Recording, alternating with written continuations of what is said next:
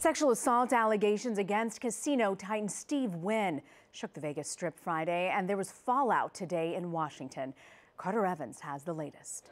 Reaction to the sex assault accusations against casino mogul Steve Wynn has been swift. Wynn Resort stock closed down more than 10% Friday, and this afternoon, the billionaire stepped down from his post as the finance chair for the Republican National Committee. It's a tremendous embarrassment for the Republican National Committee. Larry Sabato, director of the University of Virginia Center for Politics, points out that Wynn said he took the prominent RNC job at the request of President Trump. If he's asked to weigh in privately, he ought to encourage the Republican National Committee to return every penny that Wynn is given. On Friday, the Wall Street Journal detailed a pattern of lewd behavior that goes back decades, with Steve Wynn allegedly pressuring female employees to perform sex acts, including a manicurist who felt she had no choice but to have sex with Wynn after he made repeated demands.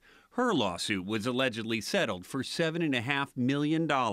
He signed your paycheck. Charlotte Aerosmith was a cocktail waitress at the Golden Nugget and Mirage when Wynn owned those casinos. She and several other women eventually settled the 1997 sexual harassment lawsuit against Wynn. I would truly like to see him held accountable for something.